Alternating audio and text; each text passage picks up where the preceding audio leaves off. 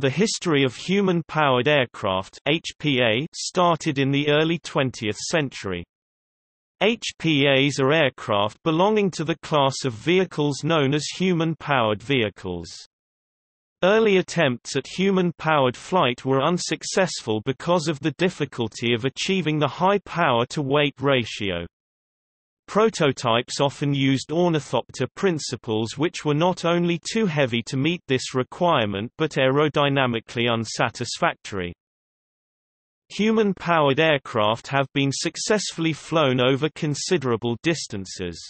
However, they are still primarily constructed as engineering challenges rather than for any kind of recreational or utilitarian purpose.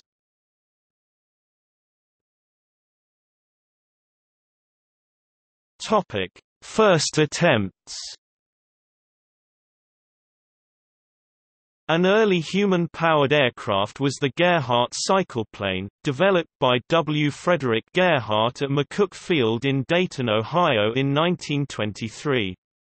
The aircraft had 7 wings stacked nearly 15 feet (4.6 meters) high. The pilot pedaled a bicycle gear that turned the propeller. In early tests the aircraft was towed into the air by an automobile, and released. With Gerhardt as the pilot, the cycleplane was able to maintain stable, level flight for short durations.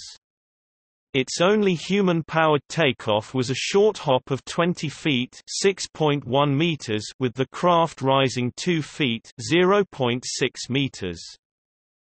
In 1934, Engelbert Zaschke from Germany completed a large human-powered aircraft, the Zaschke Human Power Aircraft. On the 11th of July 1934, the Zaschke HPA flew about 20 meters on the Berlin Tempelhof Airport. The HPA took off without assisted takeoff. A craft called HV-1 Muffley, der Muskelkraft Flugzeug, built by Helmut Hassler and Franz Villinger, first flew on the 30th of August 1935, a distance of 235 meters at Halle and der Saale. 120 flights were made, the longest being 712 meters in 1937. However, it was launched using a tensioned cable and so was not strictly human-powered. In March 1937, a team of Enea Bossi, designer, Vittorio Bonomi, builder, and Emilio Casco, pilot, met a challenge by the Italian government for a flight of 1 kilometer using their pedaliante. The aircraft apparently flew short distances fully under human power, but the distances were not significant enough to win the competition's prize. Furthermore, there has been much dispute whether it ever took off under the pedal power of the pilot alone, in particular because there is no record of official observation of it having done so. Some arguments for and against the validity of Bossi's claim to have done so are presented by Sherwin 1976. At the time the fully human-powered flights were deemed to be a result of the pilot's significant strength and endurance, and ultimately not attainable by a typical human. As with the HV-1 Muffley, additional attempts were therefore made using a catapult system. By being catapulted to a height of 9 meters (30 feet), the aircraft met the distance requirement of 1 kilometer (0.62 miles), but was declined the prize due to the launch method.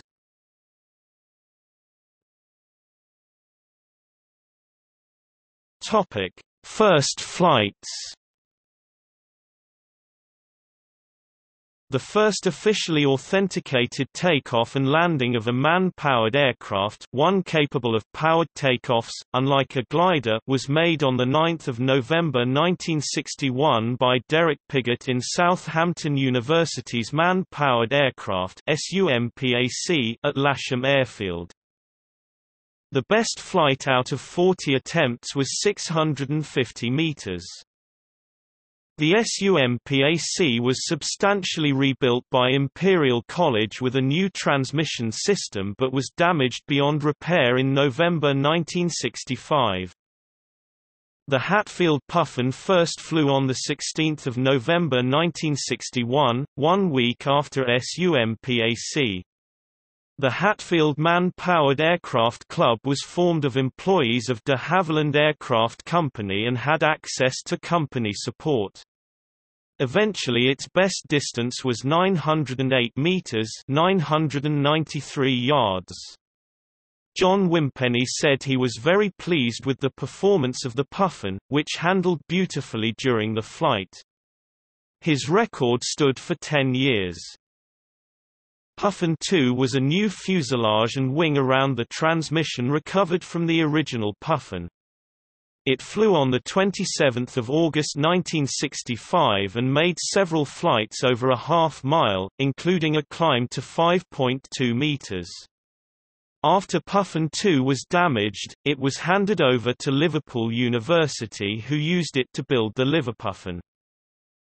After this date several less successful aircraft flew, until 1972 when the Woodford-Essex Aircraft Group's Jupiter, designed and built by Chris Roper, piloted by John Potter, flew 1,070 meters and 1,239 meters in June 1972. Due to Roper's ill health, the project was later continued at RAF Halton. Potter was a serving Royal Air Force RAF officer at the time.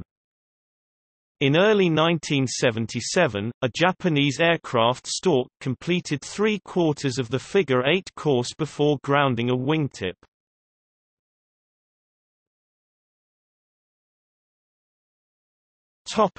Royal Aeronautical Society Human-Powered Flight Group.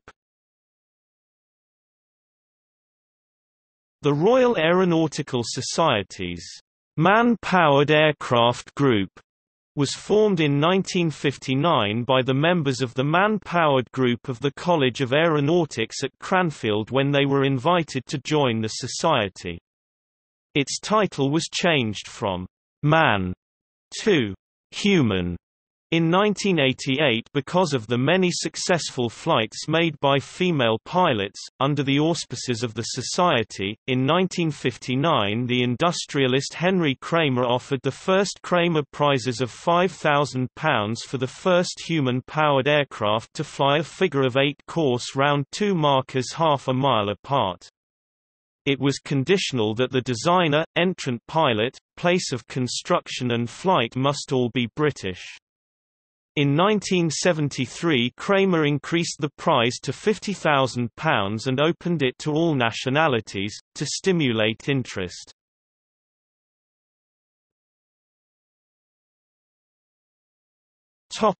Kremer Prize successors by Gossamer, Condor and Albatross.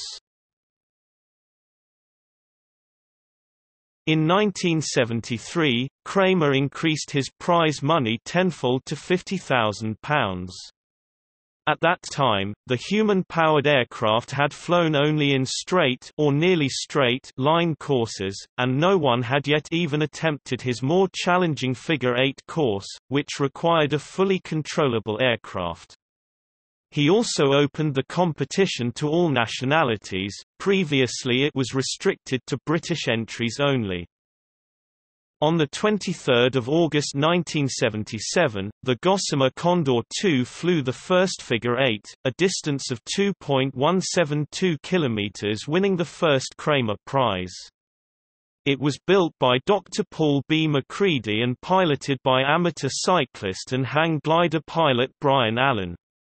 Although slow, cruising at only 11 miles per hour (18 kilometers per hour), it achieved that speed with only 0.35 horsepower (0.26 kilowatts). The second Kremer Prize of £100,000 was won on June 12, 1979, again by Paul Macready, when Brian Allen flew Macready's Gossamer Albatross from England to France, a straight distance of 35.82 kilometers (22 miles 453 yards) in 2 hours, 49 minutes.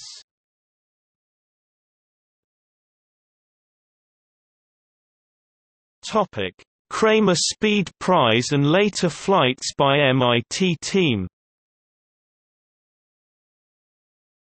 A week after the cross-channel flight of Gossamer Albatross, which used a propeller designed by the MIT team, a student-led team at the Massachusetts Institute of Technology achieved first flight on their Chrysalis aircraft, which demonstrated full controllability and was flown by 44 different pilots, including female pilots who were the first to power a HPA.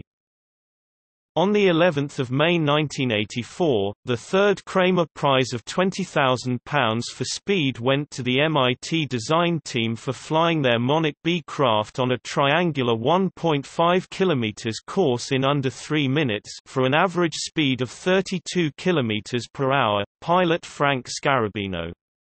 Further prizes of £5,000 are awarded to each subsequent entrant, improving the speed by at least 5%.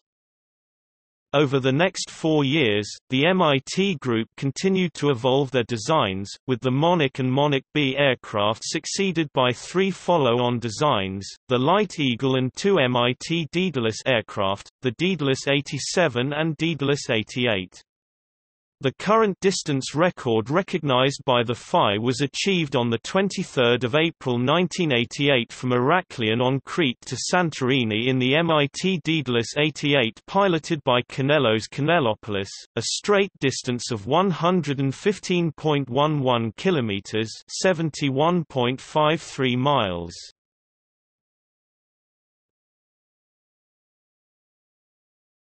Topic: Passenger aircraft. The first human-powered passenger flight occurred on 1 October 1984 when Holger Rockelt carried his sister Katrin in Musculair 1.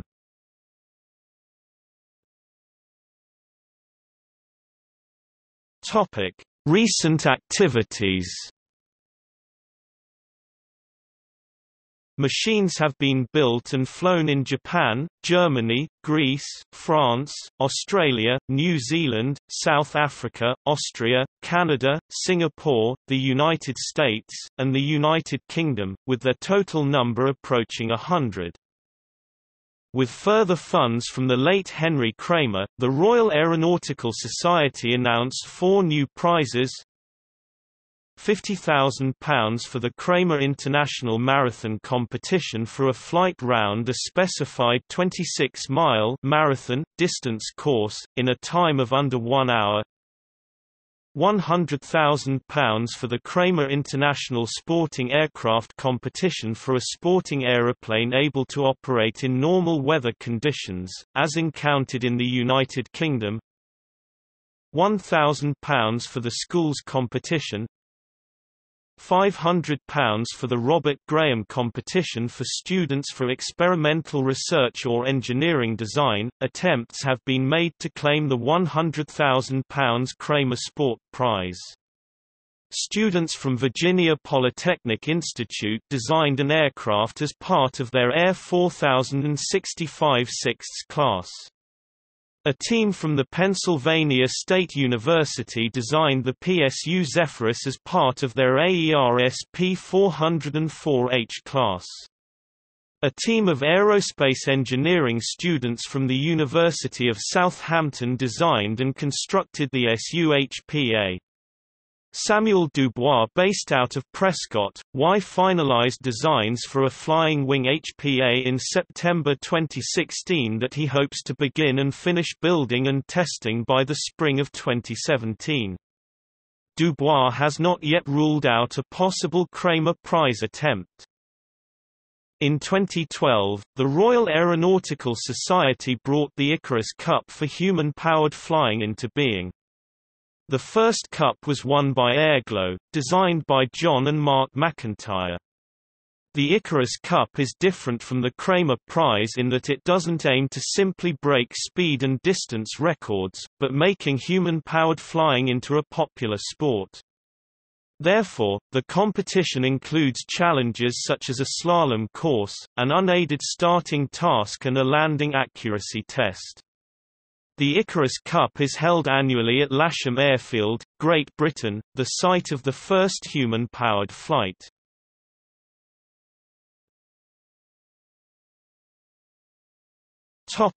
Airships. Inventors have built human-powered airships. By gaining lift through buoyancy instead of air flowing past an airfoil, much less effort is required to power the aircraft.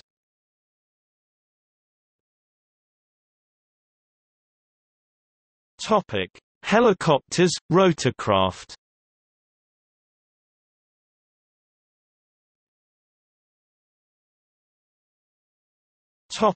Ornithopters. On August 2, 2010, Todd Reichert of the University of Toronto Institute for Aerospace Studies piloted a human-powered ornithopter named Snowbird. The aircraft, with 32-meter (105 feet) wingspan and mass of 42 kilograms (93 pounds), was constructed from carbon fiber, balsa, and foam. The pilot sat in a small cockpit suspended below the wings and pumped a bar with his feet to operate a system of wires that flapped the wings up and down. Towed by a car until airborne, it then sustained flight for almost 20 seconds. It flew 145 meters with an average speed of 25.6 kilometers per hour, 7.1 meters per second. Similar tow-launched flights were made in the past, but improved data collection verified that the ornithopter was capable of self-powered flight once aloft.